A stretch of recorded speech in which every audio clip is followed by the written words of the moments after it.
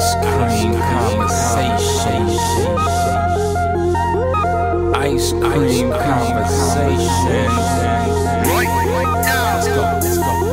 Forever on the grind, all day, every day. Ice cream combos, always real, they never play. Download the podcast, listen on any day. Why didn't I do this sooner? Only thing you ever say. Xaviera, best host of all time. All of the faithful listeners will say they never lie. Check every story they run, like me with the rhymes. When other shows report anything, it should be a crime.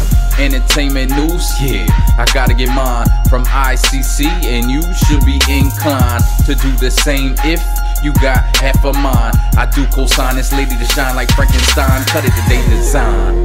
IceCreamCombos.com. Tune in, yeah. This influence by IceCreamCombos.com.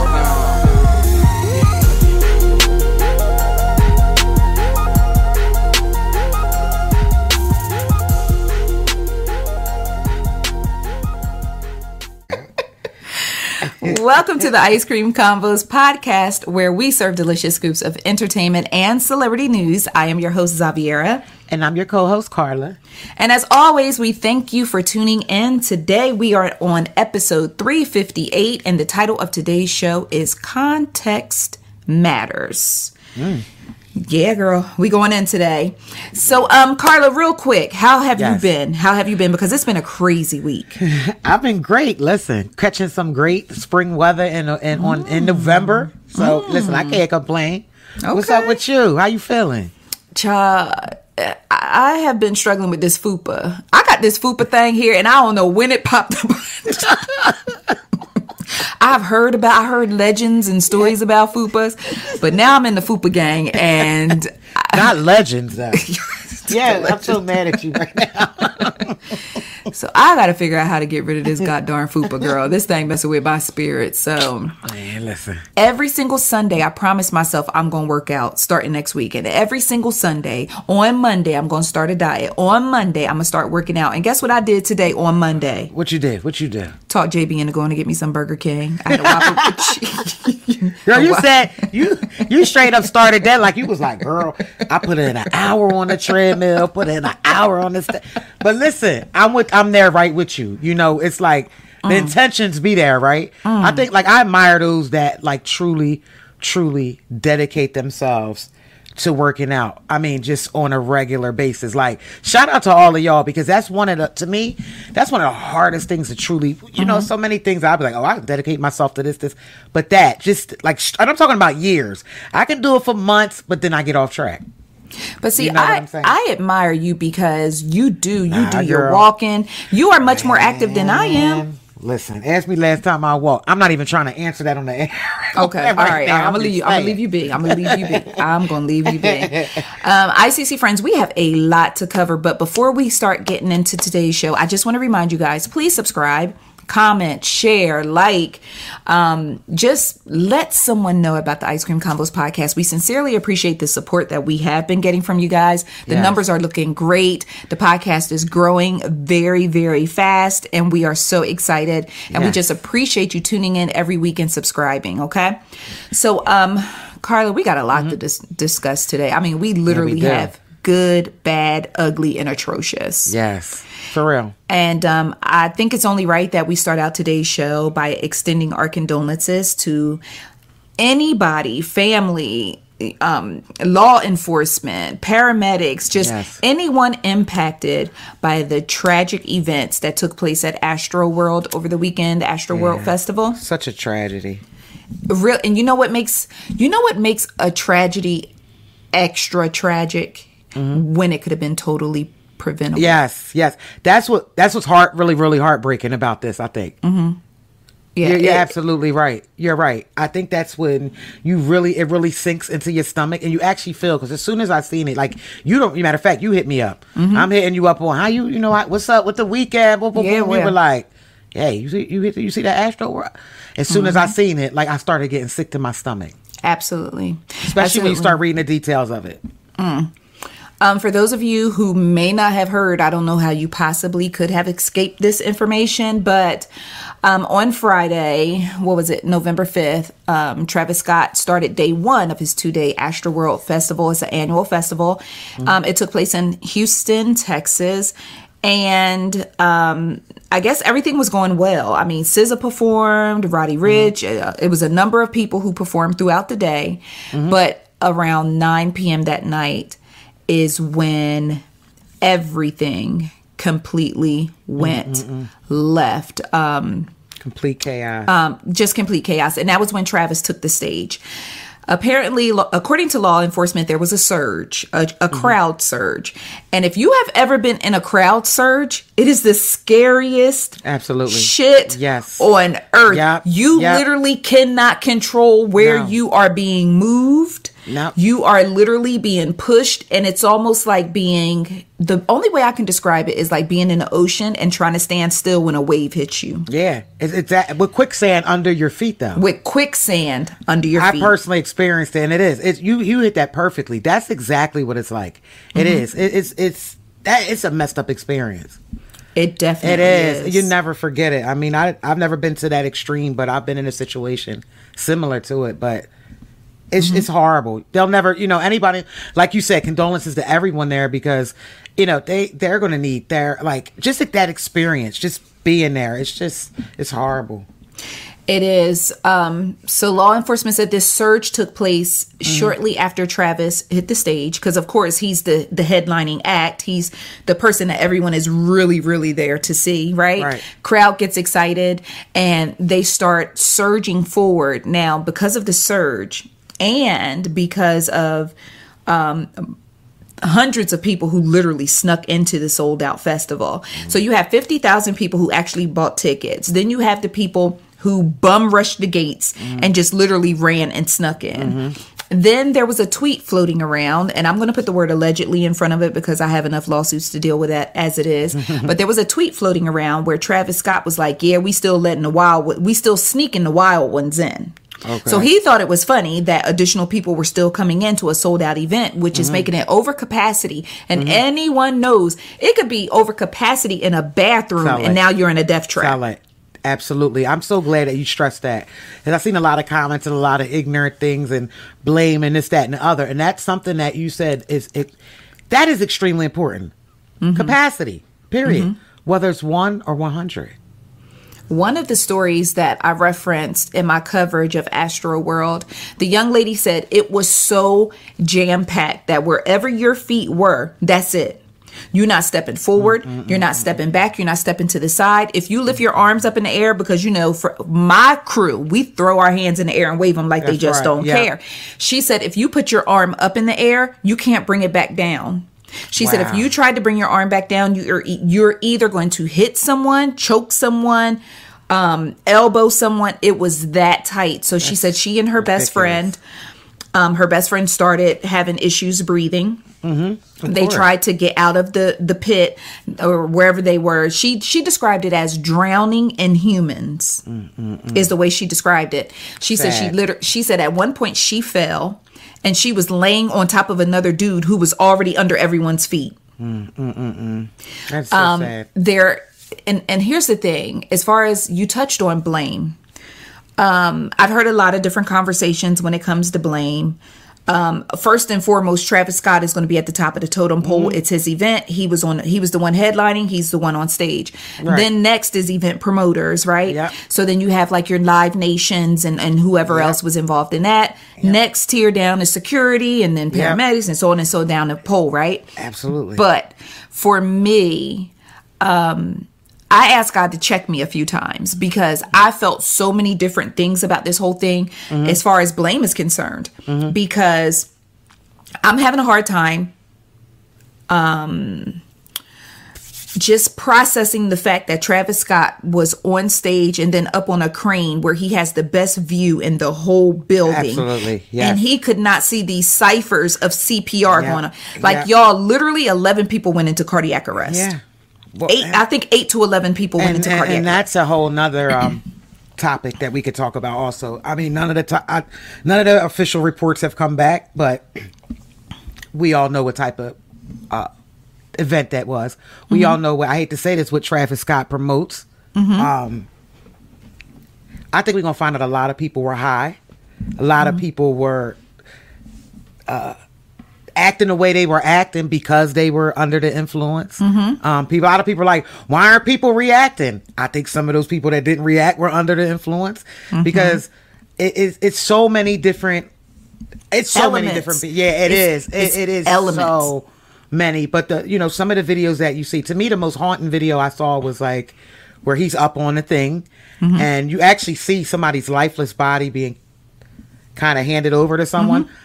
And the music that he was actually singing, it sounds so demonic. Like, I got creeped out because when he was doing somebody's body. Yes, like he was almost. It felt like a chant. Out. Yeah, it did. It did. So I'm just like, this can't be going on. I felt like I was looking at something like in a movie, but I've never, ever in my. We ain't gonna, put my age out there. Right. Many years I've been on this earth, have I ever seen. We've had a lot of incidents and tragedies at different festivals, and this isn't the first incident that's happened at a Travis Scott festival. Am I right? No. And So- but it's the most deadly because Travis has been arrested before. Because here's where I place blame on Travis.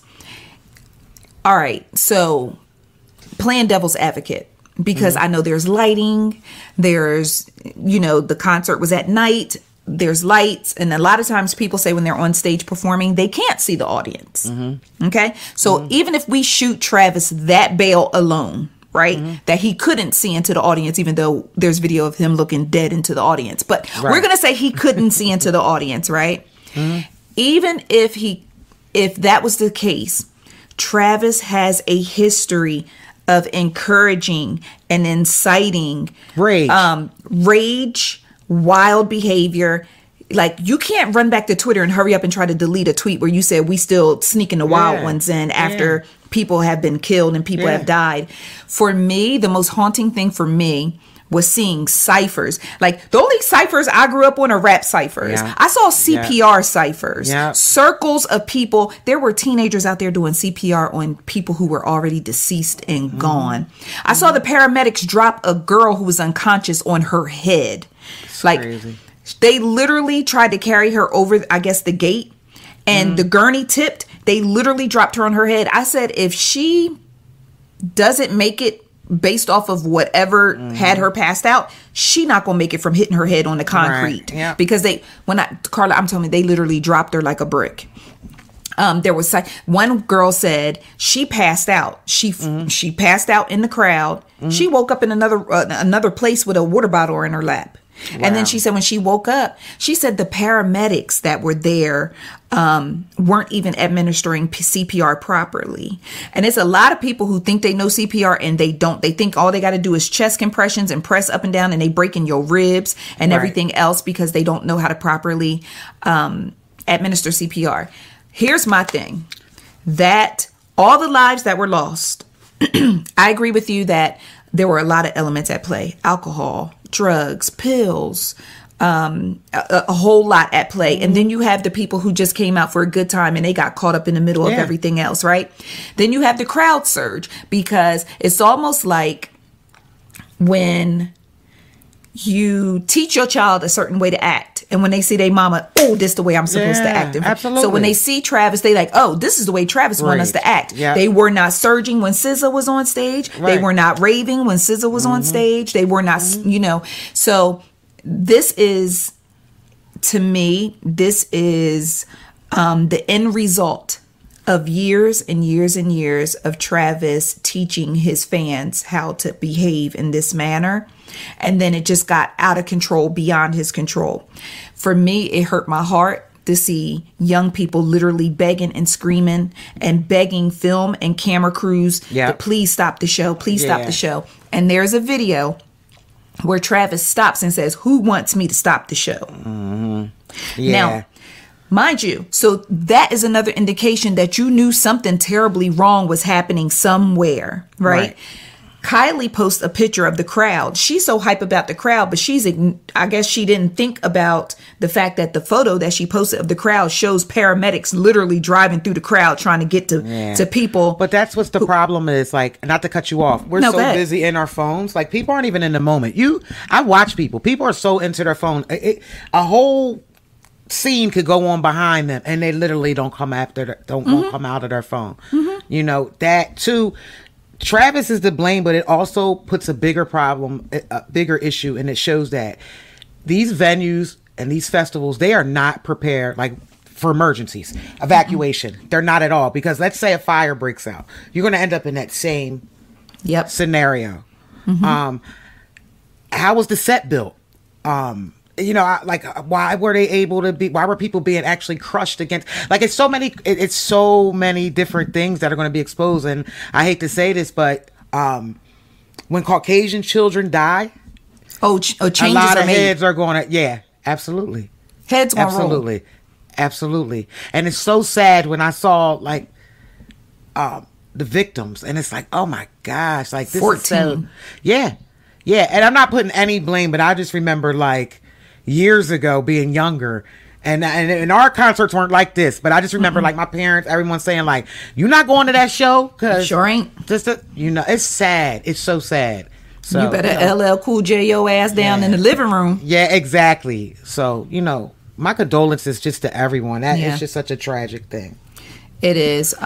Just the videos, the attendees recounting things that they've seen, things that they've experienced. The fact that they had to have a reunification center, like, call this number if your child never came home from the concert, if a loved one never came home. Yeah, like, that is nuts. And then you know what else is really mind blowing? You and I both could have been at that same festival, right? Just depending on where we were located, we had two different experiences. Yep. Just based off of where we was located in the crowd. That's so true. Because somebody came home like, that shit was lit. Yeah. And then somebody else is planning. Not. Somebody else is planning their funeral arrangement. Yeah. It's sad. But I do know that this is going to change the game, and I have my own personal feelings about festivals. I mean, come on, you can go all the way back to like early days of Woodstock, and I'm not a festival. I'm not a festival fan. That's where I'm gonna stop with it. I mean, I'm just, and that's all I'm gonna say. If I don't have assigned seating, I'm not going. Yeah, absolutely. I'm not. Exactly. If I don't have assigned seating, I'm not going. I'm not interested in no standing room only concert. No, I'm not interested in no standing room or standing festival. I'm not interested. I've never been to the Made in America festival for that very reason. I'm not going to no festivals. Exactly. Just a few other things with this Astroworld thing. I mean, we've been doing media now, 10 years, 11 years. The longer that you're in something, the more transparent it becomes to you. So Astroworld went down. I woke up Saturday morning. It went down on Friday night. I woke up Saturday morning to all kind of bad signals, texts, DMs, videos being sent to me, emailed to me, everything. Like, yo, this is happening. Like, this is what happened last night. Like, this is serious. This is a big deal. So I'm like, what? So, of course, I go to social media because that's where you're going to get the true, one Marine said, I've been in the Corps for 7 years. I did CPR more last night than I did in the Corps in 7 years. Wow. Yeah, that's a lot. And so, you had that element at play. And then I watched how the media moves. And we all know that there's a huge difference between black media and white media. Mainstream media and black media is what I'm going to call it. But black media is mainstream, but y'all know they don't consider us that. First, it was, Travis hadn't said anything at this point. And then a headline comes out that says there was a man in a crowd injecting people with drugs, like a serial injector who targeted a certain area of the concert. So you had someone who came out there with a hypodermic needle and was like, I'm just going to poke as many people as I can and lay them down, send them into cardiac arrest, right? So once that narrative was thrown out, and then it turned into, it said a source close to the situation. Yeah. A close source to that's code for Kris Jenner. Allegedly, right? So then they said this person was out there poking and jabbing people. The crowd got scared and started running for safety, which caused the surge. Okay, so y'all didn't think this all the way through in the meeting because the surge went towards the stage, not away from it. Right. So y'all didn't think that out through, in your little meeting of your, what is it called? The damage control meeting, right? So after that narrative came out is when Travis released his statement. See, he waited for that narrative to get out there now because maybe the coast a little clear. Let me feel y'all out. So then he releases his statement, says he's absolutely devastated, and I'm like, okay, but you was doing a robot, but I'm gonna let you be great because at the end of the day, I don't believe Travis Scott wanted anyone to die, but I also believe a lot of times our carelessness and our recklessness and our lack of accountability leads to situations like this. Absolutely. I feel like when once I don't know how many people were out there as far as security and event coordinators and promoters and all that, but the moment there was one CPR cipher, and I keep calling it a CPR cipher because it was literally bodies in a circle with people doing CPR in us. So the moment that anyone on an event planning level saw that CPR cipher, all that shit should have been shut down. Music off, lights up. Listen, y'all, we got one more day. It's going to be another one tomorrow. Y'all more than welcome to come back. But we got to, like, literally, I saw law enforcement and medics looking like deer in headlights. They were overwhelmed. They were totally overwhelmed. They were completely and totally overwhelmed. But that, to me, when those kids jumped up on that thing, and I know a lot of times kids act crazy and they jump up on the cameras and all that, but that girl was literally begging. The boy was begging. She's like, there's dead people down here. Get off the podium. Get off or I'll push you off or kick you off. It was horrible. Get off. And then at that very moment while they were begging is when Travis is in the background like, who want me to stop the show? So he was aware that something terribly wrong is going on. Regardless of what, it was something going wrong. Something was going wrong. Now, at the same time, do you think Travis is desensitized? Because typically at festivals, people pass out. It happens. But that's why I say the security. Now, I don't put that on Travis. I put that on the security team at that point. Because they should be able to communicate to one another. This is not a typical pass out. People are in cardiac arrest. And with the type of surveillance that we have in 2021, I just feel it's inexcusable. It is. It is. It is. It's mind blowing that something like that can literally happen in 2021. Seriously. And you don't have any plan. There isn't any emergency. That's what it looked like. They were coming up as they were going along. They were just going along. When they dropped that girl, I said, these people do not know what they're doing. The sad part is but to give them a little credit, they were nervous and scared. Like, think about it. They've never been through a situation like that. They thought they were coming out to jam and get a nice little check for doing security at a Travis Scott concert. But the first indication, here's the thing. When those kids bum rushed that gate earlier that day, everything should have shut down. We checking tickets. We checking tickets and wristbands. If you don't have either, you got to go. That's what happens when you're reactive instead of proactive. That's why I always literally preach proactive. If the whole society, if this world was more proactive, there's so many situations that can be prevented. That Astroworld tragedy could have been prevented. Period. Yep. From top to bottom. I just feel like there's something else I want to tell. Okay, so the lawsuits have already begun. Of course. Your boy Benjamin Crump in the mix. Good Lord Jesus. Yeah, he loves. The minute somebody be like, oh, R.I.P., Benjamin be like, pulling up. He got one of them horns that say, he got one of them horns. It's like, God darn, Ben ain't gonna miss no check. No, he's not. He not gonna miss a wrongful death. I'm not even mad at him now. Nah, he ain't gonna miss no check. No. Kylie, I felt like, so white media. So first we go with the narrative of the serial poker, right? Then Travis releases his statement. Then here comes Kylie. No, People magazine put out an article that said pregnant Kylie was unharmed in the That's so excuse insulting. me. That is so insulting. So y'all really writing this article heartless. Like for one hot second we thought a pregnant Kylie Jenner and Stormi was in the middle of that mosh pit. And that's like, I feel like it's insulting to the family. It is. You totally disregarded all of the people who lost their lives because Kylie good. So why are y'all really upset? When I seen that, I was like, so Hello. It basically read, listen, I know 8 to 11 people died or went into cardiac arrest, but Kylie Jenner is okay. But Kylie is okay, so y'all really shouldn't have anything to be upset about. That is so hard. That's horrible.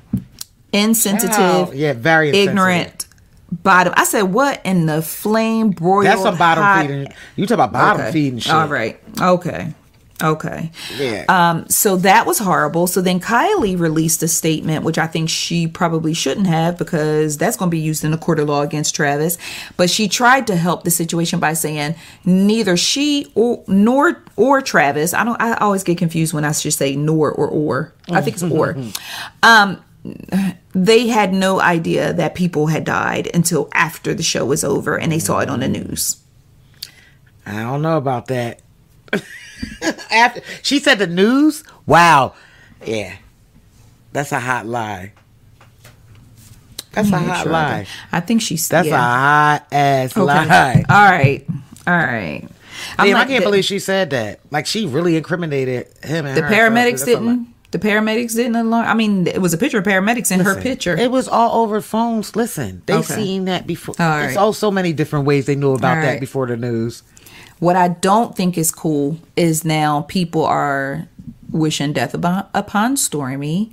Now people are coming after Kylie and Stormy with just vicious comments and things of that nature. And it's like, come on, y'all. Like, as bad as this thing is, spewing hate and that type of language towards other people and wishing death on other people only inflames the situation. It does not make it better. But before we end this segment, because, we could go on and on about it, but I mean, they're doing enough of that in the media, but I just wanted to take a moment to share my thoughts on it, get your thoughts on it, because I know I love to hear your perspective on things. But before we go, I just want to say, shout out to Cat Williams. Because Cat Williams did, he's doing his World War III tour. Girl, his comedy tour. Watched it. Oh, yeah, I started watching it, too. Shout out for that link. Shut up. I mean, we love you, Kat, but you do know that people putting it on YouTube. You are fully aware, because I saw a clip of you saying, people putting it on YouTube. It was good. Yes. So, on Saturday night, the day after, when he was performing in Kentucky, he had, one of his fans had a medical emergency in the audience. I guess someone fainted, passed out, something. Cat Williams completely stopped his show. When I say completely stop the show, I'm talking about he stopped the show he shut it down, and he said, I'm sorry if I won't move on, but that ish that happened, that Astroworld shit. He said, that means we can't never continue until we know somebody MFing good. So he basically saying, he said, I'm not leaving here with nothing on my conscience. He completely stopped that show until the paramedics checked or whoever checked on that woman and helped her out of the venue. And then he continued the show. Good for him. And as they were leading her out, he said, we made the right decision. I know that's we made the right decision. Okay. So he stood by what he said. And my thing is, that just showed that it only takes, if you just care enough to take a moment to make sure someone else is all right, it can make all the difference in the world. Yep. There was another video floating around, and I'm not even really that up on him. I know you're a little more up on Playboy Cardi. Oh, it was a clip of him completely stopping his show. Did he? He said, y'all got to back up. He said, y'all got to everybody take one step back. Okay. He was like, y'all, everybody take one step back. Everybody back up. He was like, because someone came on stage, whispered in his ear, like they walling. Okay. And I don't understand why that didn't happen on Friday night. But no, I'm glad you told me that, because I'm so glad you said that. That Playboy Cardi's another one. His music is full of rage, kind of incites and stuff like that. But from what you're saying to me, he draws the line there. He's observant of it, and he's holding himself accountable. Okay. I love that. I love to hear that. Shout out to Playboy. Okay. Yep. I love to hear that. But see, I don't know exactly where he was or what he was performing, if it was his show, if he was a part of a festival. Okay. But that also, to me, ties into the whole unit. Because the man with the headset came out and tapped him like they wilding. It's the unit. It's the unit. It's the unit. You have to be well organized for when you larger the crowd, right? You got to be well-oiled machine because at any time anything can break out. Like it's like a little fire could break out over here, a fire could break out there, and you have to be able to react to put all of those fires out. Yep. And it's so no one will be hurt. You know what I'm saying? And that's the thing. Like safety's always first. So imagine you lose your life at a concert. Yeah, like it's sad, huh? So again, our sincerest condolences to everyone impacted by this tragedy at Astroworld. I just can't imagine. I've seen videos that have sat and haunted my spirit. I've read things that have just hurt my soul. Just continue to pray for everyone impacted by this, because this Astroworld stuff is not going anywhere no time soon. No. We are just scratching the surface with this. And like you said, heads are going to roll because we lost a lot of Caucasian children out there. Yeah. Heads are going to roll. Yeah. And you don't know what some of the injuries, like you still don't know how it's going to affect. We don't know what happened to the others that were injured. Yep. Yeah, because the one girl said she looked down and realized they were standing on top of people. They weren't standing on the ground. They were standing on top of people. That's horrible. That is horrible. That's and so sad. Yeah, it should never take place in the United States. Never take place. Or anywhere for that matter. Lord have mercy. Yeah. Okay, guys, so we are going to go ahead and take a break. And when we come back, we got another big topic to tackle before we get into the shenanigans and tomfoolery. When we return, we will be talking about Henry Ruggs III and the fatal car crash that he was involved in last week. All right, so go ahead and grab a drink of water, use the bathroom, text a friend, tell them to tune into the ICC podcast because we digging in today. All right, we'll be right back. Okay, guys, we are back. Karla, another heavy story, this time coming out of Las Vegas. Henry Ruggs III, former Raiders NFL player. He was involved in a fatal car accident. Now, this one right here truly sent me because, again, we're talking about tragedies that could have been avoided. Yeah. According to the reports, Henry Ruggs III was driving at speeds of up to 156 miles per hour in his Corvette when he slammed into the back of a RAV4. And when he slammed into the back of the RAV4 caught on fire, killing the young lady inside, and her dog was in there as well.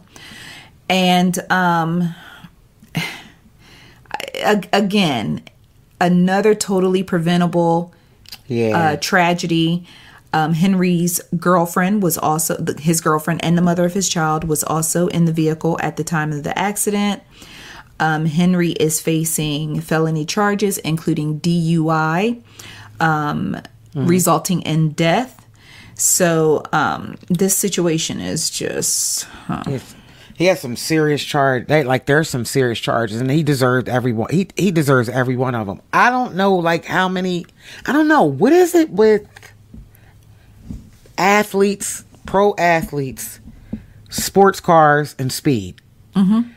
I mean, we've seen so many examples of athletes who have either killed themselves due to excessive speed in the sports cars, or themselves and others, or just others. I mean, honestly, you can go all the way back. I can think of so many athletes, NFL more in my head than anything. That's what I'm sitting here. I'm actually ready to look it up, but I feel like it's a NFL thing more than anything that we've seen. And I don't understand. When I saw the actual, just how fast he was going, I couldn't believe it. I'm like, that's just because I come from a place where I feel like certain vehicles should be just governed, period. Because I don't think any vehicle should be allowed to go that fast on a public street. Absolutely. It should be governed.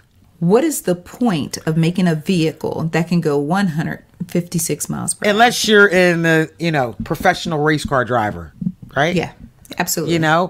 They have speed limits for a reason, because after a certain speed, you can't control. Okay.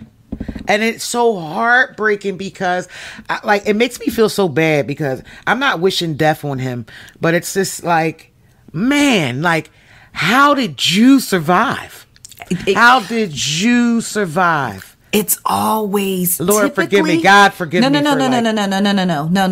I understand what you mean, and hopefully our listeners understand too, because typically it is always the person who causes the accident who walks away with the least amount of injuries. Yep.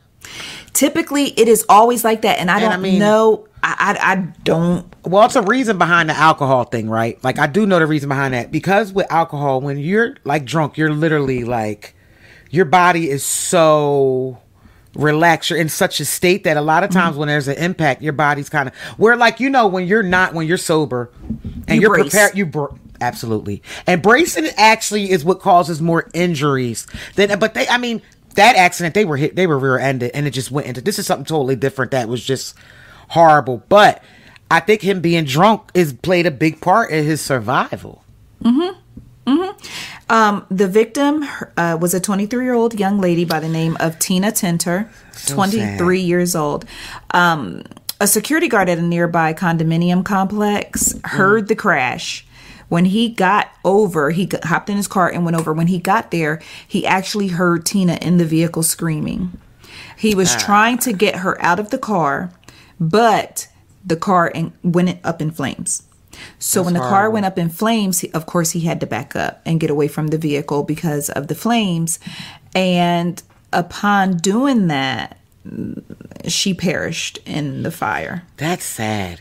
Yeah, so she perished in the fire, which is just super, super sad. And it is. And it's really sad to know, you know, a lot of times when people perish in a car accident, my mom died in a horrific car accident.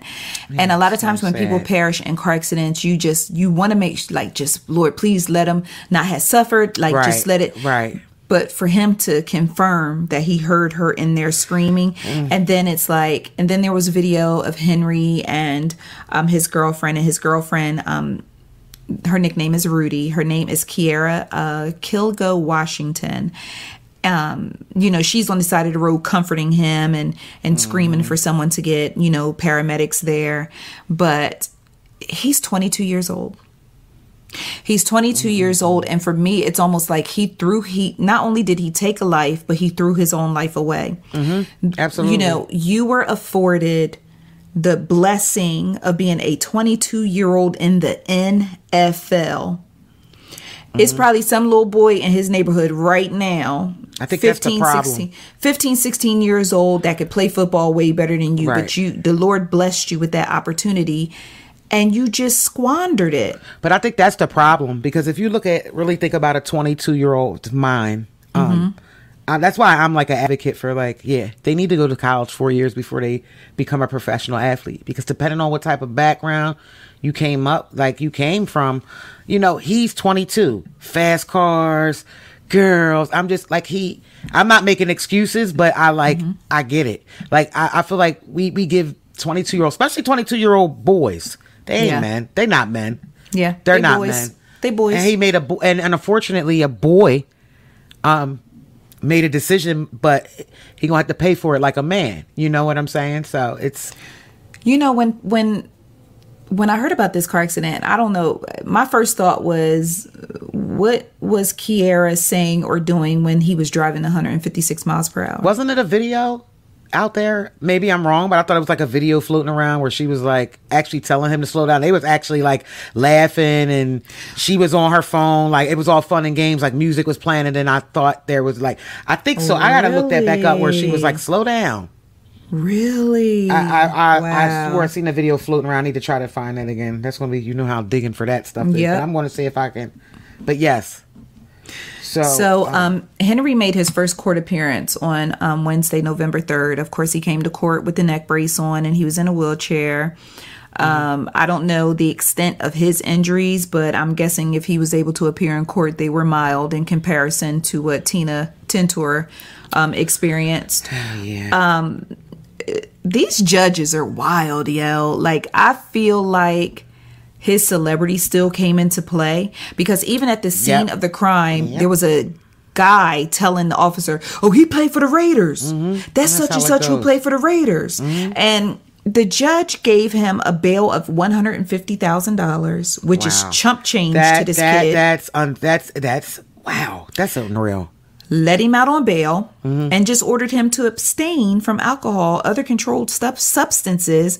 Of course, he had to submit his passport, surrender his passport, and then he's he's not allowed to drive. Oh, okay. So meanwhile, Tina's family is like, so sad. Huh? So he is due back in court on this Wednesday, the 10th, but 100, like, isn't that just that 1,500? That wait, you said 150,000? Yeah. Yeah, it is. Wait, 10%. Yeah. Wait, what's 10% of 150,000? So wait, let's just drop one O off, right? Yeah. So yeah. Yeah, that's nuts. I know people that got like drug charges. I know personally that had higher bail than that. No, I think that's 15,000, right? 15,000. Yeah, that's what I was saying. Isn't it a little more than that? I'm not. Listen, I ain't good with the percentages. Listen, I slept through that whole portion of what, third grade when you start learning. I tell people, don't ask me for no percentages. Wait. The fact that both of us said listen at the same time when we realized we can't do math. Hey. I'm trying to tell you, not that percentage. Now, not percentages. But 10% the easy one. 10% the one you just dropped a zero. That's why I'm like. That's the easy one. And we sit here talking. It's 15,000. Yeah, it's 15,000. We sit here talking about carry the one. We talk about 1,500. We talk about carry the one. Yeah. Okay. Divided by so 15,000. But that's still a drop in the bucket. I know people that got a lot more. Okay. Just for had that been you or me, we would still be sitting in jail. Yeah. Ain't gonna be no bail. No. Someone died. Horrible. Someone died. Horrible. Someone died. It wasn't, just a happenstance type of car accident where something just, where one person didn't see someone else or or something. No, you were breaking the law in multiple ways. Absolutely. Multiple ways. Yep. And, Yep. So the Raiders wasted no time dropping his black tail from that team. They was like, listen, they announced that he was dropped from the team, and Raiders fans actually were upset about that and pushed back. They were like, hear everything out. Y'all jump into. No, there's not really much to jump to conclusions on this one right here, people. Listen, it's not about a game. It's not always about a game. And that's the thing. People are so just selfish. That's so selfish. My question would it be that same energy if it was your family? Okay. There it is. All right. Just asking. Wow. Just asking for a friend. Y'all got to do better. We definitely have to do better. So again, I just want to send my condolences to the family of Tina Tintor, everyone who was impacted by this senseless tragedy, because this was absolutely senseless. And again, we're talking about preventable tragedies, preventable. Mm-hmm. All he had to do was let Kiara drive. Give the keys to Rudy. Let her drive. Why are you intoxicated?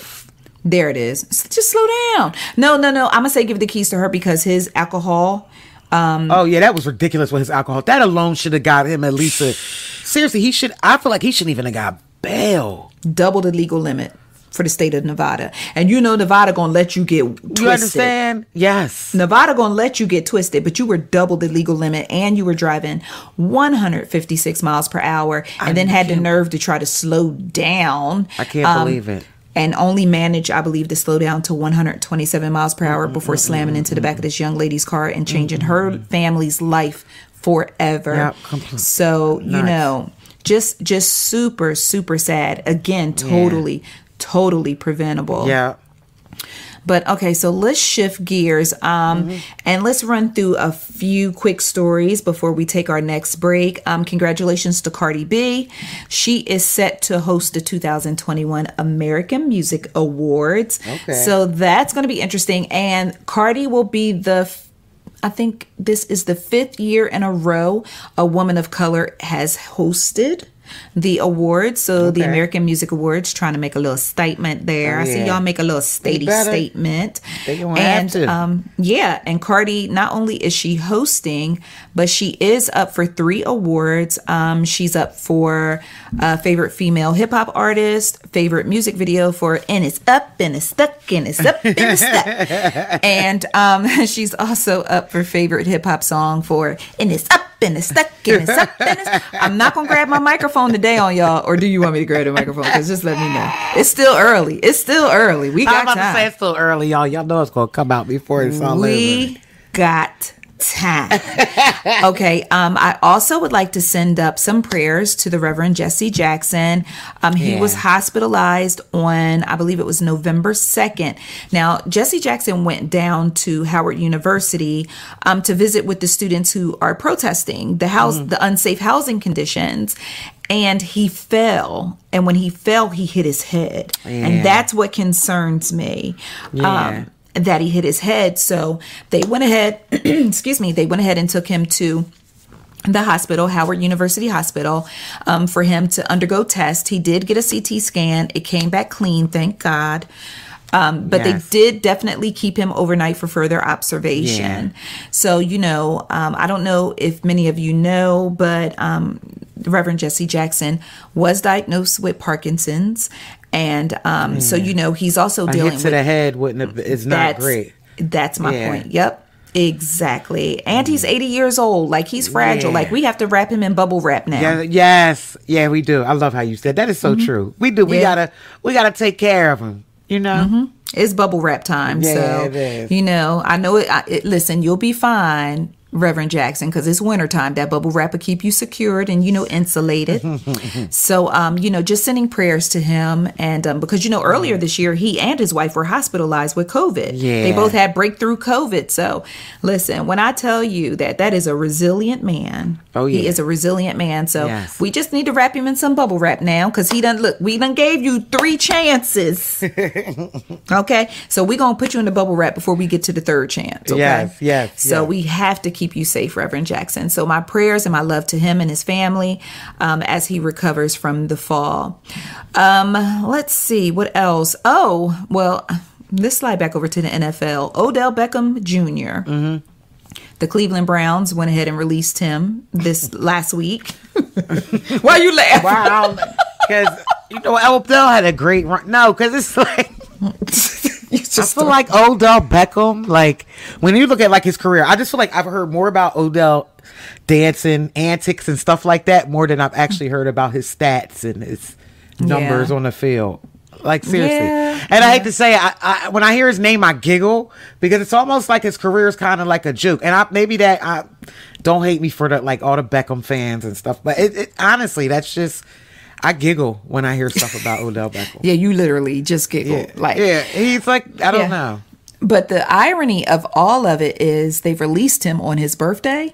Oh, snap. So I don't know if that was like messed up. Well, I don't know if it was a blessing, because if he wanted off the team, then that was a That's what I was going to ask. Did he want off? Because I'm like behind. I'm not really like up to date with NFL. I don't know that much. I was just trying to flex my little sports muscle by even reporting on it. Now you want to try to throw me under the bus like, well, did he want off the team? Girl, don't nobody know all that. I'm just trying to tell you that he got dropped. Now you gonna try to put me on the spot like I'm deep in this thing. I ain't want Come on now.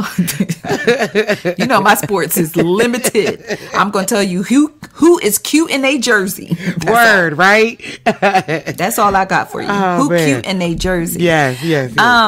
Girl, they was no. Which one of y'all was out here sending death threats to Ayanna Vanzant? Oh, I know. Who the hell? Yo, you gotta be a real special person to send a death threat to Ayanna. Seriously. Like, who is it? I need somebody to find out who's really hit us up and let us know who's doing it. Because I can't even believe that. Really, beloveds? Right. Really, beloveds? Word. Really? Not on my watch.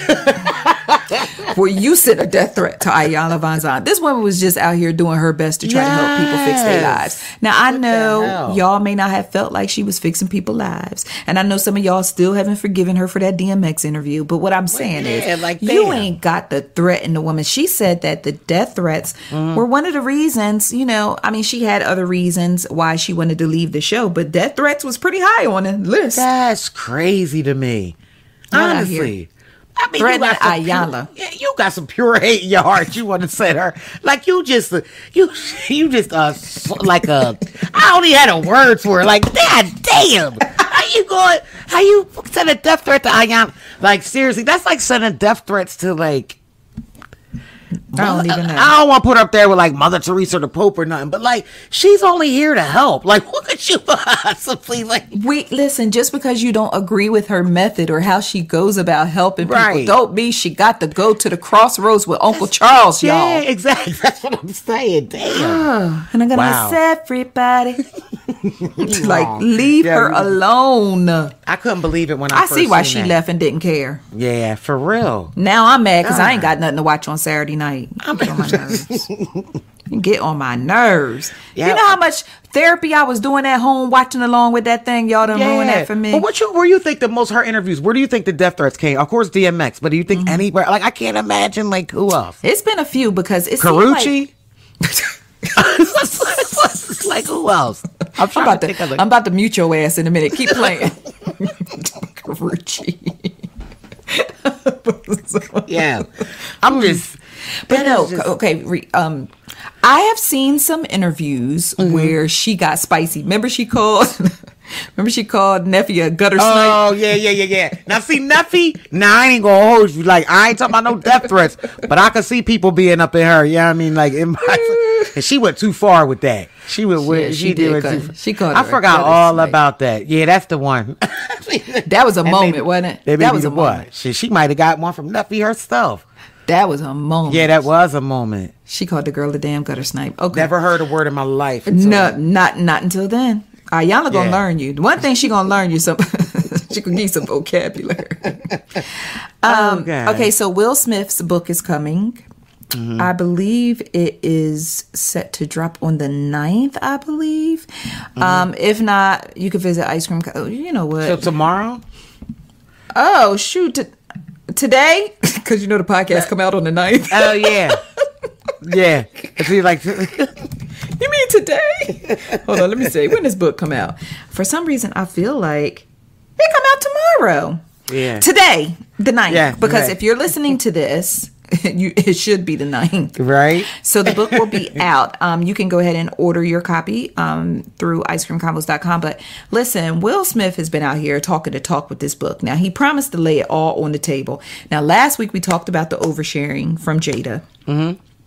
So now that Will is promoting this book, Will done got in his oversharing bag too. Yeah. So first he talked about how he fell in love with his co-star on 6 Degrees of Separation because he was doing method acting, and then the next thing you know, he fell in love with her while he was married to Cherie.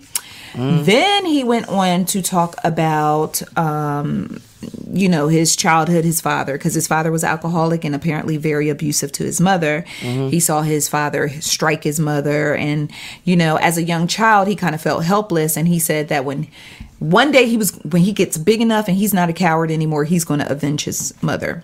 So Will shared in the book, and the excerpt has started making its way across media outlets and headlines, where he contemplated killing his dad once his dad was wheelchair bound and stricken with cancer. He said he was pushing him past the stairwell, and he, dark thoughts came over him about, hey, this might be the moment you can avenge your mama by pushing your daddy down the steps. And he was like, listen, I'm a Hollywood star. He was like, I would have gave an Oscar-winning performance of how my dad fell down them steps, and no one would have ever believed that I was the one, that I had killed my father. And I was like, Will, that's a little unsettling, but at the same time... It's disturbing, Will. But it's kind of disturbing, Willard. But at the same time, I am going to go on record and say I'm not going to say I have never had a thought of, kind of smudging somebody out at one point in time in my life. Now, I didn't act on it. That's why I'm still here to do this podcast. But, those thoughts are tricky. Those thoughts are really tricky. Yeah. That's rough. Yeah. That's rough. But like the positive thoughts, if you don't wait. Typically, if you don't act on it within the first 3 minutes, it'll pass. Wow. Yeah, so I was like, wait a minute. just sit through it. If you have a really, really bad thought, just sit through it. Eventually it'll pass. I'm so glad he didn't do that, because that's like, I don't believe in kicking a man when he's down. Mm-mm. He's in a wheelchair at this point. I'm saying. I am saying, like, good grief. And thank God we didn't. Yeah, and his mother ultimately wouldn't have wanted that. You know what I mean? Because she's a wonderful lady. She wouldn't have wanted that for her son. And then, a lot of times in anger, we do things that we don't think about how we're going to feel once we settle down. Yeah. And then it starts sitting in our spirit and our conscience and all that. We don't think about the after effect of us dealing with it and suffering with it. So that's the problem on acting off of emotion. So I will say that I appreciate him sharing some things, because I feel like Will is going to be super transparent in this book. Mm-hmm. I'm intrigued and I want to read. I feel like he's going to be super transparent in this book, and I feel like his transparency will actually help others. But still, some things just need to be kept to itself. I saw a headline yesterday that Will said him and Jada have fantastical sex, and I was like, here we go again. Gosh. Yeah. Here we go again. Yeah. That's. Listen. I'm like, show me. Yeah. It's like, we didn't heard enough about it, right? I don't believe you. I need to see. I'll talk about it, be about it, right? Let me see show me what you're working with. Show me. Yeah, if you can't show me at this point, I don't care. Nah, just let me mind my business. Okay, stop disturbing me with this stuff. Can we talk about Karen Rodgers?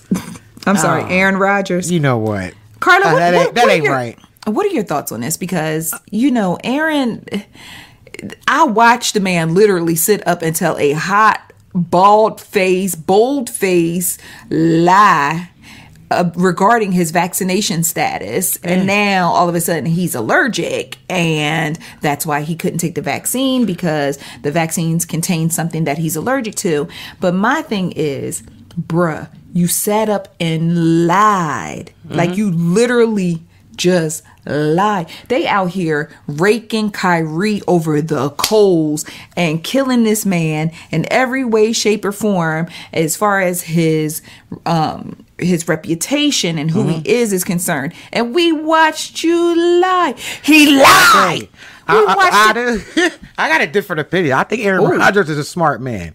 Run it. He actually watched. First of all, like, you know how I feel about it. He watched the slaughter of Kyrie. He watched what unvaccinated athletes go through. So I'm not saying you should lie. Like, he's totally wrong, like, for the lie, but I can understand why he lied. I totally get why he lied. Totally get it.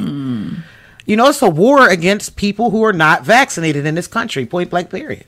There's literally a war against it. I've read the headlines that said war against the unvaccinated. I was like, damn. I turned to my grandma, was like, did you know it's a war against it? It's a war going on outside. Yeah, I freely said, some people are going around. I know a couple people that are unvaccinated that tell people that they are because they feel uncomfortable in the situation. Wow. No, it is what it is. He shouldn't have lied. And all that allergic shit, like, that's all BS. Just say you morally don't believe in it. Period. Point blank, period.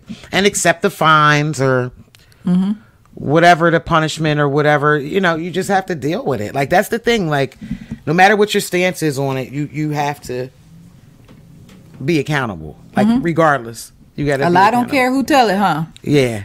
A lie don't care. But what got me was when he got busted, he was like, look, I'm allergic. Yeah, so you got to try to clean it up now. You got to clean. Hey, how many of y'all been caught? We all done been caught in a lie. You ever get caught in a lie and you really you should just fold, right?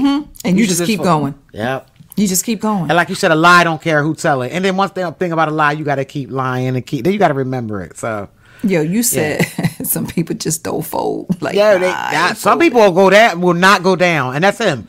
He ain't going down. He like, I ain't going down on the field, and I'm damn sure ain't going down on this lie. I'm gonna fight this thing to the end. You hear me? Listen, I'm going all the way with this. But no, I totally get what you're saying. And the way Kyrie, and it also shows you the difference in the media. It's so obvious with this, isn't it? It's so obvious with so many things when you're talking about people of color versus, Caucasian people. Like it's the line is so clear. It's not even murky. It's not hidden anymore. It's not. You hit it right on the head. Not at all. Not at all. I'm talking about it is clean, clear cut. Yep. It really is, but shout out to he got the lie of the year on that one, I think. Yeah, he got it. He tried to anyway. He got that. He might not get a Super Bowl ring, but he gonna get the super lie ring. He got that. Yeah. So the Ahmaud Arbery, the trial for the murderers of Ahmaud Arbery started, and every time something like this comes along, we always hope for justice. And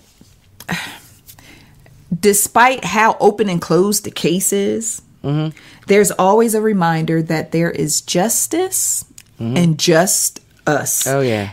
And this is a clear case of it being just us once again, because the judge in the case noted on record that there is a clear case of jury pool discrimination, like racial discrimination in the jury pool, but I'll allow the trial to move forward. Yeah. I mean, it's clear cut, but we're going to go ahead anyway. We're going to go ahead anyway because we already know how this thing going to happen anyway. The jury intentional discrimination, I want to make sure I say it correctly. The judge acknowledged the intentional discrimination on the part of the defense to strike every black juror that they could possibly strike from the case. But then the judge doubled down and said, well, their reasons for striking the black people were valid. So I'm going to just let it move forward, even though there's a trial for 3 men. It's hold on, Bessie. I'm going to say this real quick. A trial for 3 men accused of killing Ahmaud Arbery based off of the fact, just racial discrimination. Y'all, he couldn't have been a jogger just looking at a new property because he was black. He had to be robbing a place. So they hunted him down and killed him. So we're looking at a racial hate case, right? A hate crime. But you put 11 white folks on the jury and 1 black person. Okay, carry on. Go ahead. Now, yeah, because I'm confused about that. And then, like you were saying about, okay, he's making all these excuses and reasons, but if you're saying it's intentional discrimination, that means there is an intent to discriminate, right? Okay. We all know like basic. So how is there an excuse for that too? How are they federally? It's a hate crime, but in the state of Georgia, it's not. They're not being charged as a hate crime. Am I correct? Yeah, I think the Department of Defense had to step in for that. I don't understand that though. How were they federally? Because Georgia state never. Care. Yeah, Georgia's your state. Georgia, man. wow. Your state, Georgia, man. wow. Yeah, it's a lot. And this is why you have to get out. People, we only want to come out every 4 years in numbers. You have to come out. We vote for judges. Judges we have to remove them. That's why it's so important. Stop ignoring these in between elections. Stop. This is what happens. Judges are the ones that make the final decision. And that is why I made it a point to note Judge Timothy Walmsley, Walmsley. Make sure you remember it on whatever ballot he pops up on. Yes. I made sure to notate his name. He's not just going to be the judge on the trial. No, he is Judge Timothy. Yes. They may call him Tim around his way. Timothy Walmsley, Walmsley. But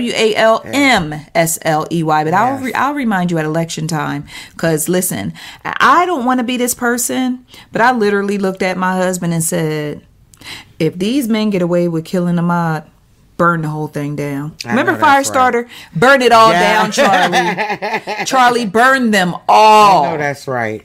I take that back in case the wrong people listening. I know, right? You never know. You never know. Yeah, we just playing. I'm kidding. Like I'm just Aaron Rodgering. I'm just Aaron Rodgering. I like that's that. All. I like that. Yeah. I'm just Aaron Rodgering. Okay, so Bestie, let's go ahead and ICC friends, we're going to go ahead and take another break. And when we come back, I want to get into the story that inspired the headline for today's podcast. I want to talk about Cash Doll and her good news. I also want to talk about The Harder They Fall, which has been released on Netflix, which is a freaking fantabulous movie. But I want to talk about some struggles Lakeith had while filming the show. And then we'll touch on Kanye and get the heck up out of here. So let's go ahead and take a break and we'll be right back. All right, ICC friends, we are back, and thank you so much for listening to the podcast. We hope you are enjoying it thus far. So, Karla, I want to talk about Joe Budden, because Joe Budden inspired the title of today's podcast. Context matters. So Joe Budden was trending in the streets of Twitter, and I was like, okay, well, what Joe did now? Because, you know, I do listen to the Joe Budden podcast on a regular basis. So I'm like, well, what Joe done did now? Girl, I go into Twitter and see Joe Budden is bisexual. I said, Joe Budden bisexual? I didn't know Joe Budden was bisexual. Ain't nobody tell me nothing. So I'm like, well, who outed? My first question was, who outed him? Who outed him? Right? So then I'm like, well, how did I miss this memo? Like, when did Joe say he was bisexual? And then they pulled a clip from the podcast. And it was a clip where Joe was talking about the LGBTQ community forgiving the baby. And allowing him, basically, essentially signing his permission slip for him to perform at Rolling Loud. Did we talk about that last week on the podcast? I don't think so. Okay. I can't remember. I don't think we did. No, I don't think we touched on that. So basically that's what they were talking about. So Joe, being facetious and being sarcastic, was like, well, you know what? Spread the word. I like guys and girls. Because basically he was saying, well, since the gay community is handing out permission slips of who can do what and this, that, and the third, and who, you know, they can allow you to elevate or they can shut your career down. So Joe was basically being facetious and saying, well, I like guys and girls. Spread the word. Right. Spread the word. Because he was, you know, very much annoyed by the story that they were discussing. Well, somebody took that little clip of Joe just saying, spread the word, spread the news. I like guys and girls. You know, hit me, I'm with it, or something he said. They took that clip and ran with it on social media. So now here I am as a writer, and a lot of times when there's something that's trending, I try to give you the headline of what's trending, and then you can come on inside and get the context of what's going on. You can come inside and get the details of what's going on. I try my best to avoid anything that feels or seems or could be interpreted as clickbait. But at the same time, I think we discussed this last week when I was fussing about how I am only allotted a certain amount of keystrokes for my for my title. So I have to make my title compelling enough for it to pique your interest and make you want to read more without sliding down the slippery slope of clickbait. So with this particular headline, I said, Joe Budden trends after saying, I like guys and girls. That is exactly what happened. He was trending because on his podcast, he said, I like guys and girls. Because they took that snippet of him saying, they didn't go through the whole context of the whole, you know, Rolling Loud and the baby and his issues and his, you know, breakdown of communication with the LGBTQ community. They didn't go into that. Well, then I got accused of clickbait titles, and I'm like, no, this is literally what he said. I mean, what y'all want to put video of him speaking in the headline? Right. I mean, that's exactly what he did. That's exactly what it's. Absolutely, but it was a stark reminder to me to remind all of you that context matters. Anytime you hear a clip of someone saying something wild or a quote of someone saying something outlandish, just take 5-10 minutes to go back and find out what was said before and after. Because I could be like, I'm thirsty. And they could be like, see, I knew she was a hoe. She always out here thirsty. Or I could be standing in the middle of the desert in 99-degree weather saying, damn, I'm thirsty. Need some water. Absolutely. Context matters. A whole lot. If I'm backstage at a Lil Wayne concert and I'm yelling, I like sausage, right? But if I am standing in a Waffle House and I tell the waitress Bob Evans, right? At Bob Evans, and I tell him I like sausage, context matters. But if I'm standing in Bob Evans and y'all just show a video of me saying I like sausage, I told y'all she was nasty. I told y'all. Look at her. See? So that's why context matters. Just take a moment to find out if I was backstage at a Lil Wayne concert or if I was at Bob Evans. Yeah. That's so true. Context and I know is so important. It is. It really, really is. And I know, for instance, context again. Earlier JB wrote about, Insecure. The episode that came on Sunday night, Lawrence and his baby mama on the show, they were going back and forth over their child. And he wrote a headline about people talking about it on Twitter. Someone comes in, only read the headline. Issa Rae don't care what people think. Boo. Nobody was dragging the show. They were having dialogue about what went on inside the show. Context. Right. Yeah. Context clues. Yep. Context matters. Reading comprehension. Remember back in the day when reading used to be fundamental? Oh, yeah. Absolutely. It's sad. And it's adults. It's adults. We're not even talking about kids. It's sickening. Yeah. So with that being said, Joe Budden says that he is not bisexual. He was just, being sarcastic, facetious, whatever you would like to call it when he made the statement. But they took that little clip. I wouldn't even have responded. I would have let him. I would have showed up in a rainbow outfit. Let him go on with it. Yeah, let him go on with it. I would have showed up in a rainbow outfit. Run with it and run whatever you want to think about it. Just run with it. Absolutely. Amara La Negra. She is pregnant. She is actually expecting twins. So these are her rainbow babies because earlier this year she suffered a miscarriage. So she is super excited. Her and her mother, and she shared these beautiful maternity photos. So if you haven't seen the photos, just be sure to visit icecreamconvos.com to see the photos. Absolutely. Amara is beautiful. Yeah, she is. Not really here for dialogue with her, but nah. she's absolutely beautiful. Yeah, she is. Cash Doll shared some exciting news that we already knew she was pregnant, but she is expecting a baby boy. She had a Detroit Pistons themed maternity shoot to share the good news. And of course, I think a day or two later, she was on Twitter going back and forth with people because people said the shoot was ghetto. And I'm like, listen, girl, if you like that shoot and if your baby was why kicking, are you worried about it? Okay. Hey, who cares? And I'm saying people saying that couldn't afford a shoot at. Oh, Chuck E. Cheese, let alone. Okay. I'm just saying. Stop. God damn. Sometimes you have to consider the source of your criticism. Yes, absolutely. And just all the time consider the source of your criticism. There it is. All the time, like you said. All the time. All the time. And then you can just leave it right where it was given to you. Exactly. Silk Sonic has dropped a new single, "Smoking Out the Window." Karla, that's a breath of fresh air. Such a breath of, just a damn breath of fresh air, man. Seriously, like that's the only thing soon as you start, I couldn't wait till we talked about it. That song, though.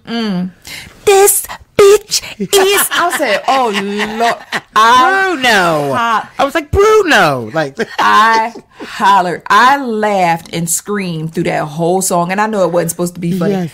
I hollered and screamed through that whole song. You have to. Karla, Bruno Mars, and Anderson .Paak made a "She for the Streets" record. Yes. With classic tunes. Yo, them two are like peanut butter and jelly. Like all the like time. The best combination that they are. I am so glad the Lord brought them two together. Yes. Girl, I gotta. As soon as we done, I'm watching it again. Like I enjoy it. Yes. When Bruno Mars said her youngins was running around his house like it was Chuck E. Cheese, I screamed. Boys. Yeah, shout out to yeah, they are, but aren't they bestie? Like a breath of fresh. Absolutely. Like the band, like just the whole the comedic part of them, the throwback vibes, very entertaining. Just very, very entertaining. I pay to go see them. I was getting ready to say, I ain't paying for a whole lot. You know me. I was getting ready to say, I'll come out in the panorama for them. Yes. I'll come out. Yes. So if you have not seen the official music video for Smoking Out the Window, slide your tail over to Ice Cream Convos and get yourself a good laugh and some good tunes, because them boys fools. Yes, they are. They really are. And fine. Fine fools, right? And fine. Yes. When Anderson .Paak hit his "this bitch," he flicked the ashes from the cigarette. Yes. Smoking out the window. Oh my gosh. They jamming. Yeah. They are jamming. Also, I wanted to talk about Black Panther: Wakanda Forever. So really quickly, I want to send up prayers for Letitia Wright. Y'all know she's Shuri. She plays T'Challa's sister in the Black Panther films. She was injured back in August. And this is what I'm talking about when folks be lying and then the lies catch up to them. Because she was injured in an action sequence that was filmed, I think, with some type of crane or something. Back in Boston. Back in August. She was hospitalized momentarily, which makes sense because if you have an A-list actress, you know, a high-profile actress, she gets injured, she needs to go to the hospital to get checked out. Point blank, period. Right? Right. All right. So they were like, yeah, you know, she was taken to the hospital. She's been released. It will not impact production of the film, blah, blah, blah. So I'm like, oh, okay. They called it a minor injury. Okay, so minor injury might be a cut, a sprain, right? Yeah. Okay, that was August. It's November, and they are shutting down production of Black Panther: Wakanda Forever because they have been filming without her since. Wow, since August? Since August, they have been filming without her. They have filmed every single scene that they are able and capable of filming around her and without her. And now they need her. Sis in London recovering. Wow. She was hurt way worse than they let on. Absolutely. Because a rep for her released a statement saying that Letitia asked for your prayers and she's expected to be back. She's hopefully, I think it was something like hopefully, or she prayerfully or something. She is expected to be back on set filming early 2022. Oh, wow. She's rehabbing from something. She hurt. She hurt. She's so I said she's rehabbing from something. She hurt. Yeah. But they lied. Yeah, I guess they have to downplay it. I guess you gotta have not to put her business out there. And maybe I always thought, like, isn't that like publicists are taught to downplay situations like that? I guess. Absolutely, they are. So, you know, I'm just like, oh boy, you know, and so just keep her uplifted in prayer because she's hurt. Oh, can you hear my grandbaby? Yes. I guess my grandbaby decided it's time for me to stop podcasting. She ready to come see me. She is ready to come see me. Her mama trying to keep her from busting up in into my podcast studio. So so just keep Letitia Wright uplifted in prayer. It was one more thing that I wanted to touch on before we go. The Harder They Fall has been released on Netflix.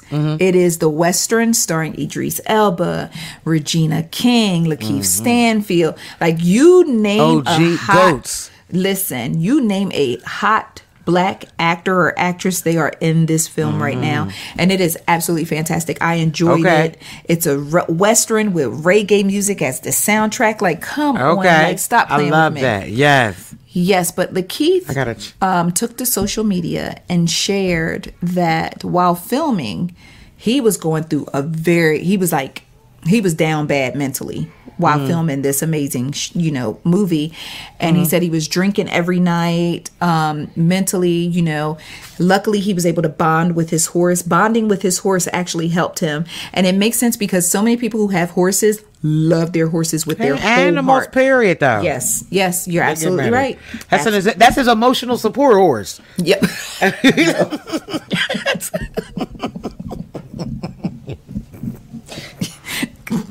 Yeah.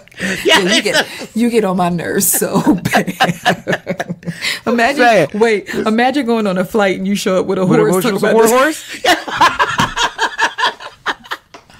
I'm sorry. I'm gonna need first class seating. Yeah, right. I need.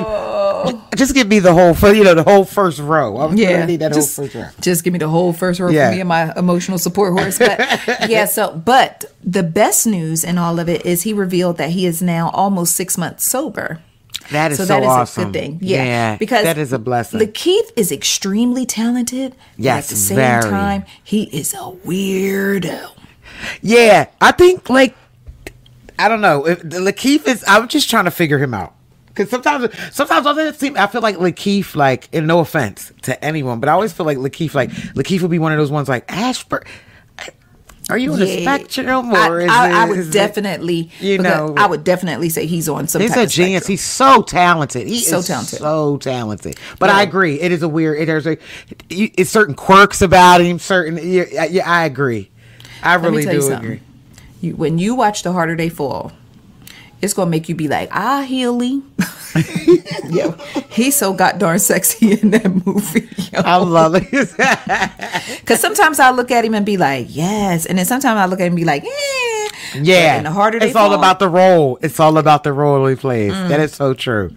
That's so funny. Literally an acting chameleon. That man is talented. Very, very talented. Yeah, he's talented. But you know what? He also strikes me as one of those actors who get so deeply engrossed in their character that it takes him time to decompress, and he may have to get some type of counseling to come out of it. I can see that. Yeah. I can see that. He strikes me as that type of actor.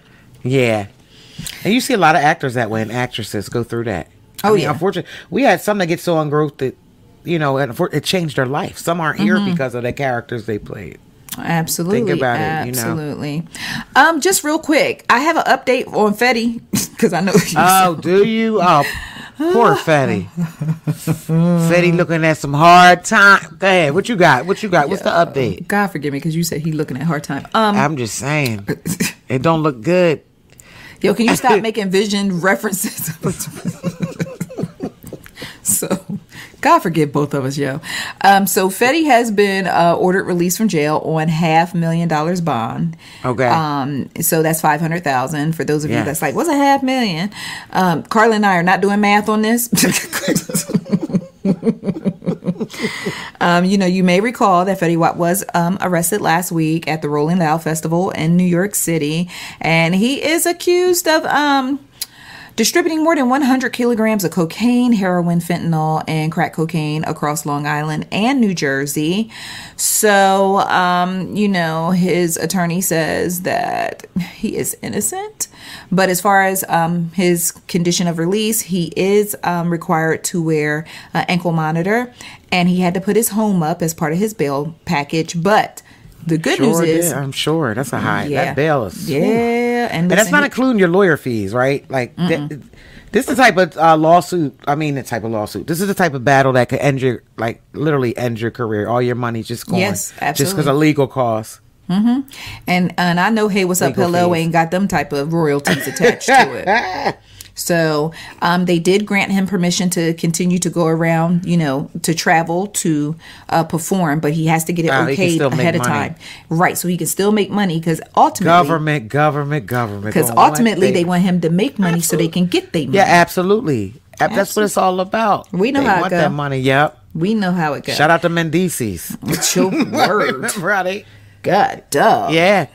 Remember that? Yes. Literally, all of his money from reality TV went to legal fees at the time? Absolutely. And that's why costs and fines. That's why Yandy had a play wedding because she wasn't gonna let them touch her money. I know that's right. That's why she had her little make believe wedding. Yes, Yandy's smart. Very smart. Yeah, she is. She's smart. Yes. Especially she's gonna hang on to her ducats. She said, "Listen, I'm gonna wait till you get all these legal fees behind you, and then you get released, and then we can do a little Dubai wedding." So I ain't even seen the paperwork on that, so I'm still not sure if they married. Word. I ain't mad at her though. Hey, listen, you got to do what you got to do to protect your pennies. Absolutely. Your coins, your pennies, your dolores. You got to do what you got to do. It was something else that I wanted to touch on real quick. I wanted to make sure that you knew that Fetty Wap was coming home so you could sleep a little better at night. And Stop playing, man. I'm just saying. Wu-Tang, an American Saga, the Hulu series based on the origin story of the Wu-Tang Clan. They have been renewed for a third and final season. Okay. So probably more than likely we'll get it next year, late next year. Yeah. And I think that is all. Oh, the two gentlemen. I take that back. The two dudes, because I'm not even calling them gentlemen.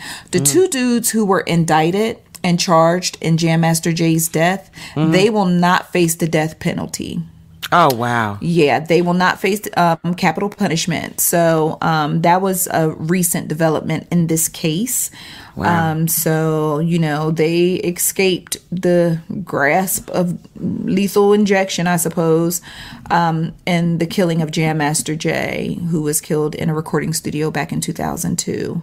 Yeah. So, it's just a very sad case, how that went down. And then, the saddest part is, not only was Jam Master Jay taken from us, but then after he was taken from us, then we started learning about things that he was doing behind the scenes. Yeah, that part. That would just lend to kind of trying to tarnish his reputation. Yep. Just not good. Not good. Not at all. No. Especially when it doesn't even look like, from what you're saying, it doesn't even look like that was the reason why he was even killed. It looked like it was jealousy or somebody just being mad. Well, in the most recent update on the court case, they were saying that Jam Master Jay and these two dudes were actually going something to do with some type of drug deal, and Jam Master Jay cut them out the deal. So jealousy. Yeah. I was like, God dog it. Y'all ladies, if the Lord affords you an opportunity to get out of that lifestyle, just get out of it. Leave it behind. And I know it's easier said than done, depending on where you come from and who you're tied to and family members and all that. But strive to get out of it. Strive. It's no good ending to it. Never a good ending. Usually jail or death. Yeah. Or either you go to jail and die in jail. It's one of the... Or your people. Yep. All right, so the last thing that I want to speak on really quickly as we head out the door, because I'm looking at the front door, because my grandbaby on the other side screaming. Kanye West stopped by Drink Champs podcast. Karla, what are your thoughts on Kanye? There's so many different thoughts. I went through different emotions of all right, let me check this out, because I haven't looked at it, honestly. I haven't paid Kanye West any mind in probably the past 7 years. So yeah. I'm like, how old are them babies? That's when you start going back. Yeah.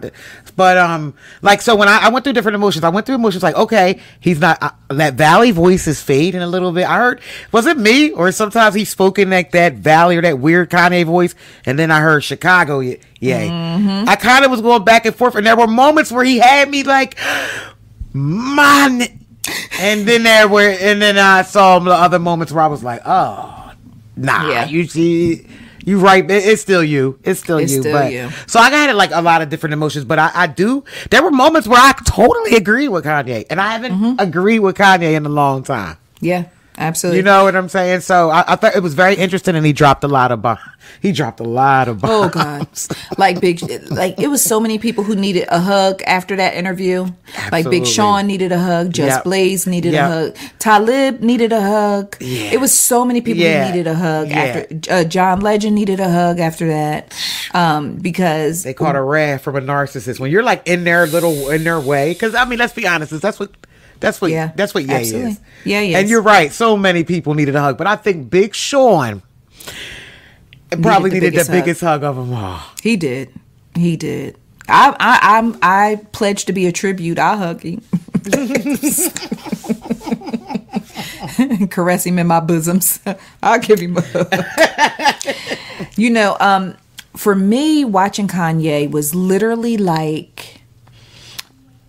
it felt like watching a movie. And this is how I'm going to describe it as I head out the door, right? Watching that Kanye interview on Drink Champs felt like watching a movie where sometimes they had flashback moments Sometimes they had foreshadowing to the future, and then they had the present tense, right? So throughout that interview, you got glimpses of the old Kanye. Yes. The Kanye who, the college dropout Kanye. Yes. The old Kanye that wore the backpack and just wanted to make the world a better place. And then you got snippets of hurt Kanye, lost Kanye. Yeah. Then you got a lot of scoops of narcissist Kanye. Oh my goodness. It was just like watching a movie that just bounced back and forth between all these different Kanyes. I really feel like there are about 5 Kanyes housed inside his one body. and at times I feel like they're in conflict. Yeah. You have the Kanye who's a narcissist, but then you have the Kanye that still wants everybody to like him and gets frustrated because everybody don't like him and everybody can't see his vision or everybody don't buy into his vision. So then he lashes out, or then tries to tell us how much money he has. So therefore, because he has so much money, then we need to listen to him because he must know what he's talking about because straight he's so smart. It's so much. And then when he talked about the red hat and he was like, oh, just because I don't wear the hat, I'm still on the same thing. And then it's like, he pulled you in and then he pushed you out, and then he pulled you in, and then he pushed you. He turned you on, then he turned you off, and that's the whole interview just going on and on with Nori just standing there smiling at him like he found his long lost father after 30 years in 1-800 people search. Like Nori was the happiest person on the planet, but I understood his happiness because he knew he had landed the interview. Nobody else could get. There it is. And then the thing it was a difference though, because there have been people who had the opportunity to interview Kanye, but Kanye gave Nori a different energy because he felt comfortable with Nori. Yeah, totally comfortable. That's like me. They come from the same world though. Yeah, they come from the same world. That's me interviewing you. You gonna tell me things that you're not gonna say to other people. Yeah. You gonna let your hair down in a way with me that you're not gonna let your hair down with other people. And I will say I really was shocked at how hard he went at people, but the way he went at the people felt like he was going at them from a place of hurt versus because Talib, Sean, and John, he mad at them because they came at him because of his red hat, his political stance. So he lashed out at them. But that's the whole definition of, I hate to keep saying narcissist and narcissism. No. All of this is he just proves who he is. Because that's what they do. They lash out. I mean, look at the guy that used to run our country not too long ago. Like, if you notice, they have so many similarities, right? That's why he backed him. Yeah, and he used to do the same thing. You lash out, you lash out, you lash out, you lash out, you lash out, you lash out.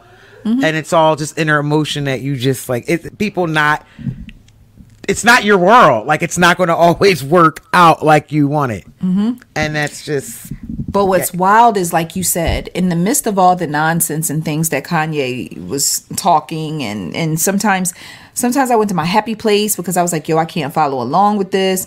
But 2 things I walked away with. Drake lives in that man's head rent-free. Rent-free. Like, Drake got a 7-bedroom mansion. With an in-ground pool in the back. In Kanye's head. He lives rent-free in Kanye's head. And I think Kanye's biggest issue with Drake, I mean, he said what he said, how Kanye, Drake takes shots and Drake plays chess with, Drake, a DM all the women in your family. And then he made, he took a shot at him on, the song with Travis Scott, but then Kanye got to take his kids to a birthday party where the song played. Like that's so, like, come on, really? Yeah, give me a break. Yeah, dramatic as hell. Yes, but then at the same time, when he starts talking about Planned Parenthood, and when he starts talking about, abortions and talk of, some of the stuff was like, okay, but then there were moments where he made sense with things, and it was just like, God, dog. So he'll pull you in with I feel like that's when his mother was showing up in him. When he was saying the things that just made so much sense about just bettering our people and that, I felt like that was his mother showing up in him. It is. I looked at it like that, and I looked at it like, honestly, what I took out of those 2, they almost got his meds to where they need to be. And I'm not joking at all. Like, I'm dead serious. You understand what I'm saying? So that's where, when you say, like, his mama, like, I really feel like those moments that we see him, like, are because his meds are like, honestly, I'm not judging him. I feel like we know Kanye has issues. But I felt like we heard a healthier Kanye. Do you agree with that? Yeah. Definitely a little more healthier and a little more stable. But then it also didn't help. As much as I love Drink Champs podcast, I already know where you go. I will still never get comfortable with Noriega pushing alcohol on people. Yep, and that's in the middle of an interview to inebriate them. And I get the whole loosening them up. I get the whole loosening people up. But it depends on who every individual reacts differently to alcohol. Beanie Siegel literally was like, I have to bring somebody up here to drink for me, because Beanie, I don't know what Beanie is going through health-wise or whatever, but Beanie did not want to drink, and Nori kept pushing it and pushing it and pushing it. How do you know someone's not an addiction? That are alcoholics, that are recovering alcoholics. That's my point. Beanie Siegel, literally, it made me so uncomfortable. I wanted to pray for Beanie, because Beanie was like, "Oh no, I'm good." He was like, well, we drinking for this. They had not only did they have Kanye drinking, they had him smoking. He drinking, he smoking, but at the same time, But here's the conflict though. And this is not a judgment on, it probably is a judgment on Drink Champs, but much love from our podcast to them. But still, at the same time, Kanye West is trying to plant his feet in God, right? Even though he's imperfectly perfect, right? He's totally imperfect like all of us, right? But they're giving him alcohol, they're giving him weed, and he's still trying to pray, like give credit to God in the middle of all this. So, but if he had turned all that stuff down and didn't fall into line, now he looked like he trying to. It was almost like it's like peer pressure at its biggest. But it was another. Yeah, but I felt like it was another version of Kanye that was like, I know I shouldn't be doing this, but then was another version of Kanye like, nah, like you got to fall in line, you got to be down, the pressure of it. You got to be down, you got to fall in line. So we watched multiple versions. It was like Kanye West in the multiverse. You know how they got Spider-Man and Doctor Strange in the multiverse or whatever. It was like Kanye West and Doctor Strange in the multiverse, because we watched multiple versions of Kanye throughout that interview. But God darn it, it was a good watch. Yeah, if you want to be entertained, it's a good watch. Yeah, it is a good watch. Some of the things he said are just like, I wish I had editing skills like he to chop it up. Where like, I mean, he had some epic quotes. He had some like he did. He really did. He one of the ones I loved the best was like, and he's right. Like when they asked him who he could do a versus battle against, and when he said himself, I'm like, yeah, he might be right. Who else could do a versus against Kanye West? Yeah, I mean, really, I really sat and thought about it. I mean, you could. I'm talking about Kanye West as a package.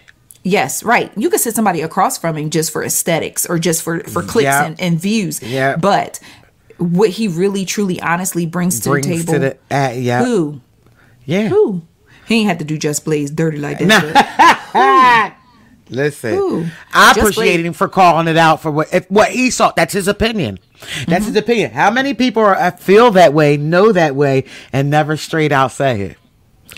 Think about all the times I've called you because I've seen people copying me, my writing style. Oh, we know so many. My social media posts. Yep. So imagine being a top producer in the industry and in the game, and someone comes behind you and you feel like they're copying your style. Yeah. Whether it's he is wild as hell. I mean, he had Jay-Z trying to defend Just Blaze. Like even if it's the copying is because of influence or flattery, still right. Take it from somebody like me who gets copied on a very, very low level. It's still annoying. Yeah, it is, especially when someone they make profit. True. You know what I'm saying? It becomes profitable. You start looking at it like, wait a minute. True. They're making money off. Hey, wait a minute. What Jerome used to say? How y'all just gonna let them steal my song? You right. I'm just saying, like, yeah. So I get where you feeling. Like I know when it happens to you. I'm just always tell you like Zav. You know, what do they say? Copying is like the utmost form of Flattery. Okay. Flattery my behind. Child. Yeah, it sounds good, right? Yeah. It sounds good on paper. I ain't trying to hear that. It sounds good on paper. Whatever. Shout out to Ye though, because I honestly, like, that's the first time I've actually listened to Ye, even gave Ye my ear. And like, honestly, I did. I'm like you. I saw those moments where I was like, let's just hope and pray we get more of that Ye. Yeah. Yeah. You think the divorce played a part? No, he said they not divorced. That's still his wife. Do you think the divorce played a part? So you start asking. Kim probably at home holding the papers like, huh? Yeah, exactly. What he mean? right. Because she already out kicking it with Pete Davidson. That's so what I was about to ask you, like the scoop. I know you got this, like, I thought she was already kicking it with old boy. But, okay. You know. All right. Well, I guess we can go ahead and wrap up on that note. But yeah, thank you so much, Karla, today. Another fantastic podcast. Yes. ICC friends, thank you always for just tuning in and listening. And shout out to my grandbaby for having a whole meltdown towards then too. But yes, thank you for tuning into the ICC podcast, where we serve delicious scoops of entertainment and celebrity news. Karla, you got any parting words for the good people out here? Just y'all stay safe, because it's we're getting close to the holiday, and I'm reading and seeing a lot of carjacking, and just be aware of your surroundings while you out there shopping in these streets. Black Friday coming up. I love y'all too much to see something happen to you. Just be that could have been prevented. We're talking about preventable things, so absolutely. Let's be proactive instead of reactive. Yes, let's move in that field. Yes. But so I guess my parting words are basically, I'm just gonna echo Karla. Y'all just be safe and be mindful of scammers, because I received an email today. Please say that again. Scammer season. No, it's bad. They almost got me. I'm gonna tell you about that later. They almost got my ass. What? And so that's how you know they next level. That's how you know they next level. Because let me tell you, I got an email today that said that my subscription plan for some shit I ain't never heard of before was going to renew on November 8th in the amount of 201. Oh, they got you with the 400 or something. Go ahead. I'm sorry. Yeah. No, they got me for the 4. They got me for 4. And it was going to renew today. And if this isn't right, then I can call this girl. No, the hell, girl. It's the same scam I got you. Let me get off this podcast so I can get her ass together. So I'm looking at it, I'm like, okay, yeah, sure. Because when I call, the first thing they're going to want me to do is verify the account information. Things like name, address, social, phone number, all the things they need to steal my identity. Yeah. So I looked and I said, but what's crazy is the first thing, listen, rule number 1. When you get an email, even if it says your Facebook account, you've been copyright, or they're going to shut down your Facebook or your Instagram or your Twitter or your TikTok or whatever. The first thing you want to do, always, if it's an email correspondent, look at the sender email address. Facebook will always be facebook.mail. Instagram, I can't think of what Instagram's handle is, but this person who is informing me about my account that's getting ready to be renewed had a Gmail. Oh, yeah. Do you know that's a job? A Gmail. You ain't even got That's what they hit you with. They do. And it'd be so basic, like Jen something. At gmail.com. You won't even have a legit email. Yeah. Account through the company. Stop playing with me. All the people who send me the things about, because they go after my Facebook page hard because we have 1 million followers over there. Yeah. And they'll tell me that my Facebook page got a copyright strike if I don't log in. And they're so good that if you click, they will create a dummy page that looks like a Facebook login page. And the minute you put your username and password, they pick it up, collect it, and take your page. So I'm like, okay, well, you know what? And then when I look, it's like at Facebook copyrightpeople.org. No, that's not. Yeah. They tried it. But that's a good tip. I'm glad we actually talked about this, because it's a lot. We take it for granted. A lot of people don't know those things. So you actually just gave some really good tips. Oh, hold on 1 second. I'm gonna let my grandbaby. She can come in.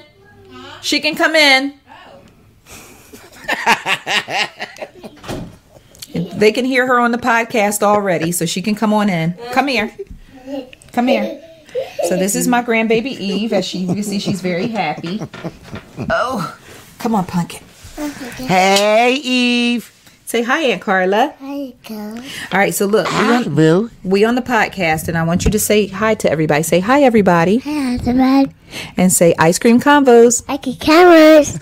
Yay. And then tell everybody, say thank you Thank you. for listening. Listening.